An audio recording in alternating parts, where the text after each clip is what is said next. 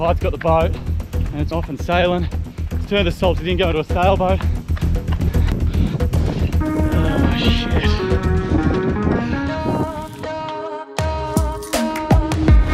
Literally travelled 1,000 miles.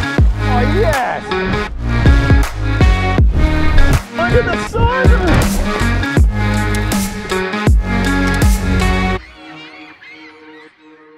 So this is one of the wildest things I've ever seen. As you can see here, we're just tiptoeing through the mangroves, and underneath us, like half out of the water, is mangrove jack the size of this and big cod, and we're just stalking through trying to get a spear into enough for dinner. But this is, you can hear them all behind us here. There's some huge fish in like ankle deep water. It's incredible. Get them, Fran.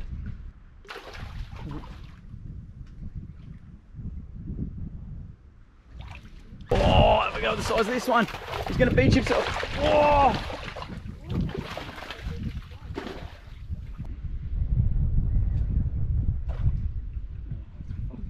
Go on. I'll catch him with my bare hands here. There's a cod like that big, we could have nailed him. But I think we want a mangrove jack. Did you hurt it? No, he just beached himself on the mangrove. He was like that big.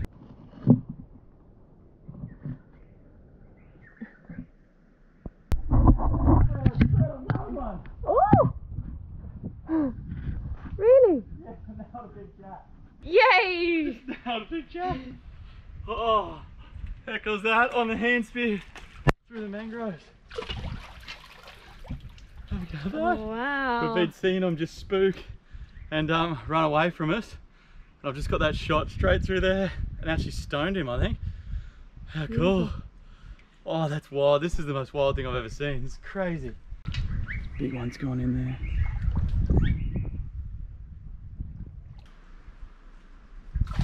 Get him, get him, get him. Oh. Close, eh? So close. Get him, get him. Between your legs. Is it here? Oh, he's in between your legs there somewhere. Yeah, but I don't want the spear. Whoa. Oh, go for it! You got him? What the fuck is it? Oh, they're everywhere!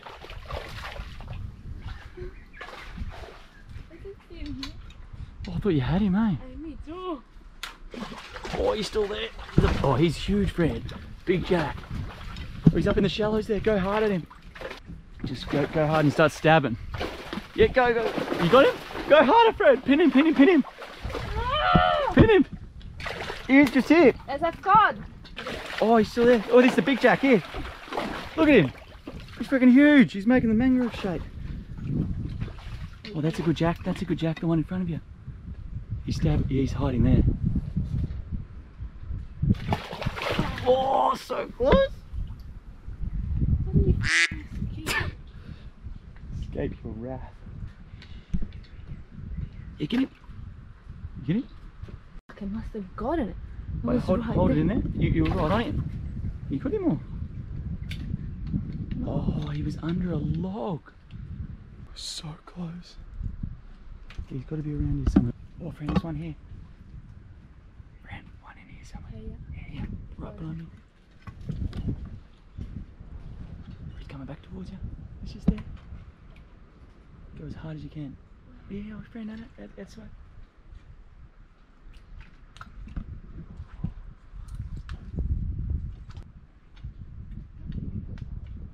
Hard. Hold it down. Got him? How did he escape? Oh no, I got it. Oh, hold it down. Hold it down, friend. Alright, good job. Right, you hold it, it's your spear. I'm holding it. I think we finally got one. Alright. You got it? I got it. You ready? You gotta grab him, he's your fish. Pin him down. That wasn't in it come off, was it? I hope not. Hold him down. Yeah, no, hold him down and grab him, yeah. Oh no, I got it. I grab it. Alright. Grab him. From the ice. Grab him wherever you can.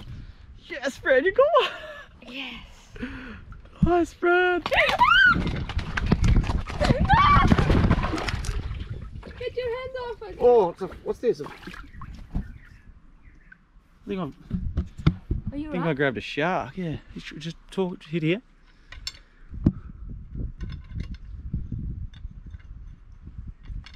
Oh, you right? Yeah. He bit you.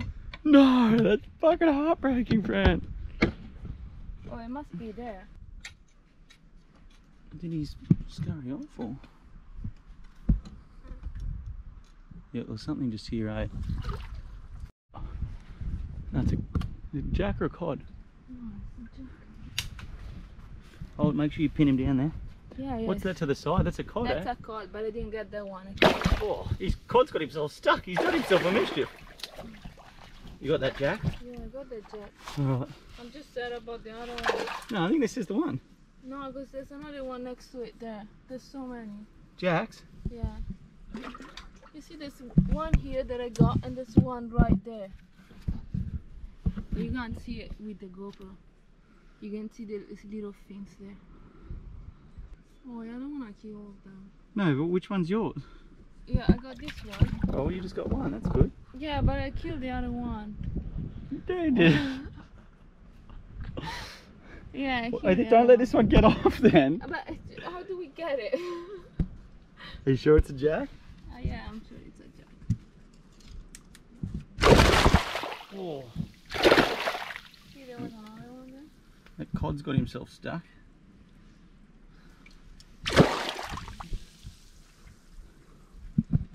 See that cod there? Yeah. This is a big cod that's done himself a mischief and got himself stuck. Wee.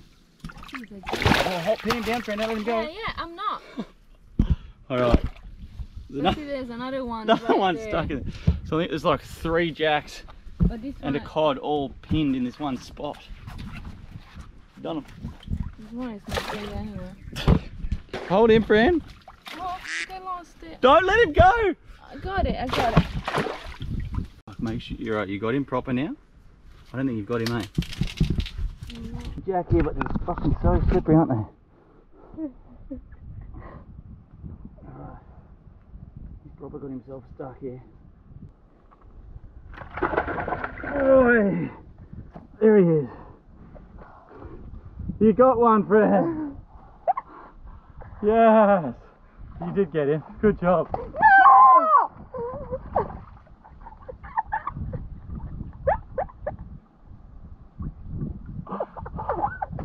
Alright, let's kill this fucking fish and get out of this sandfly ridden hell.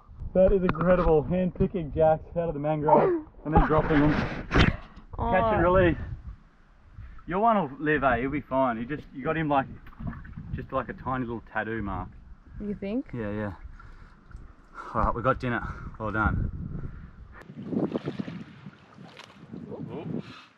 Don't let it go. Straight out of the mangroves. It's like that game you play at carnivals where things pop their heads up. You've got to try and whack them. Oh, the That's beaver so one. Cool. Yeah, the beaver game where they pop their heads up. Oh, Brandon, this place is incredible. It's like ankle deep water and there's big jacks swimming through. Wow.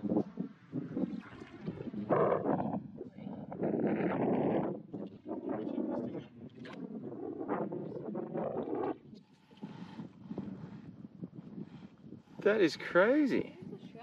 It's a shell, yeah. Look around. What? I haven't seen anything like that. How cool's that? This side. That is incredible. Look at this for a shell. That is absolutely incredible. It's the biggest I've ever seen.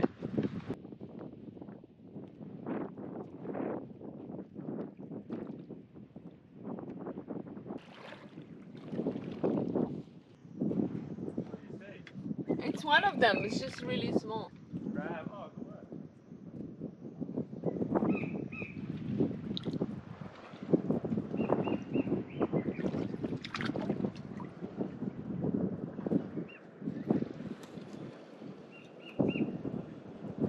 This is the coolest place, but before we go, I just want to get some footage of these jacks, how they're all hiding in the shallow snags, undisturbed, before we start throwing spears at them. I'll see if I can sneak in through the back here and get some footage. You've got to see it, it's so cool. Leave these guys here.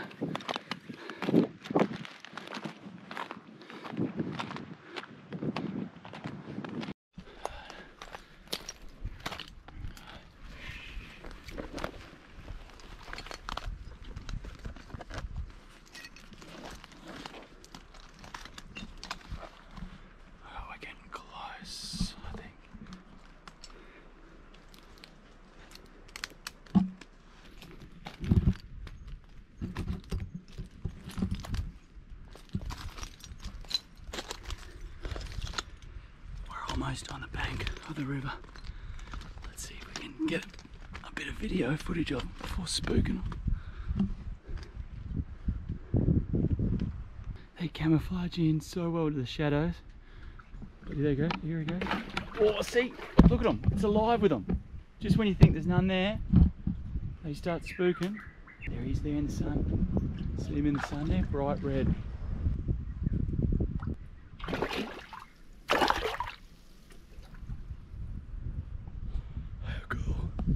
It might be hard to see on the GoPro, but this is incredible. Just hovering over the top of these though. Oh, that's a big one. Big jack. Look at him there. See the bow wave he's put out? Oh, that's so cool. Hopefully a bit of that footage turned out for you, but it's something I've never seen before. I mean, where we fish back home, cast all day and can't catch the bloody things. And then you come here in ankle deep water and they're plentiful. That's incredible. So bloody cool. That's what I wanted to see on these adventures. And that's one of the reasons of going camping for 2 months, is to try and find areas where people don't get to and this kind of shit happens. So that's so cool. I do have to run now though, friends. Hurrying me up. Oh shit. Fuck. We've left it a little bit too long. Come around the corner. Tide's got the boat and it's fucking off and sailing. It's turned the salt, it didn't go into a sailboat.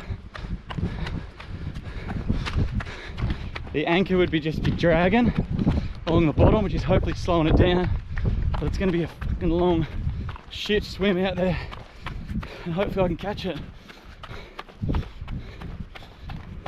Alright, I think this is as close as I'm going to get to it as it's drifting away. I need a fish here for Fran. Sorry, Fran. Oh shit. Alright, see you out there.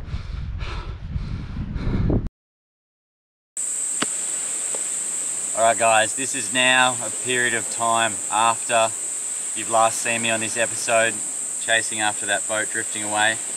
I was really unsure whether I was going to include this whole segment and make it public on YouTube at all, but I really didn't want to. But then I figured I didn't want the great adventure to be just a highlight section. Like, I wanted it to be the good, the bad, the ugly, the truth of what happened out there. And yeah, this was certainly one of the ugly times. I figured the best way to kind of recount what happened, I struggle to put it in words. I haven't even told Az, my best mate, about it, but I did keep a diary, and I did write in the diary, so figured I may as well just read it back to you. It can be a matter of factual way of what happened that afternoon and leading into that evening. Day 17. Fix the bilge pump fuse problem, woohoo. Productive morning, sorting the boat, refueling, solar panel charging, maintenance, etc. Headed across to a neighbouring island in search of mud crabs around the mangroves. Anchored the boat just off the island and swam in with a hand spear. Found a little estuary creek about 30 metres by 5 metres and half a metre deep that was full of big mangrove jacks and cod, right up in the shallowest mangroves and cut off at low tide. Great fun hand spearing and picking up a few in between the mangroves that were caught. Amazing to see. No crabs, but mangrove cracks looked likely. On return to the boat, Fran yells out that it's drifting. I sprint down the reef flat and the boat appears to have its anchor re-hooked about 200 metres offshore. The wind has changed direction and is blowing the boat further offshore from the island. I jump in and swim out hard freestyle at it, doing 4 strokes per breath and powering at a max effort. As I look up to take a breath and check my heading, I notice the boat now further away than when I started. shit. The boat has caught the wind and choppy seas and swell. It's now with the wind and I'm going with the current, the other direction, further away from the island and yet further away from the boat. I go freestyle as hard as I can again until I hit a point of fatigue and can't rotate another shoulder. I look up to check my bearings, hoping I'm now surely close to the boat and it's even further away. Ah shit. Now it's in the deep channel and no chance at rehooking for at least a couple of days drift. Fran's standing, stuck on a rocky, sandfly-ridden island with nothing. I'm committed to swimming after the boat as it drifts off into the sunset further and further away, and I struggle for breath in a state of exhaustion. Just don't think about the tiger sharks or crocodiles. But when's the point of no return?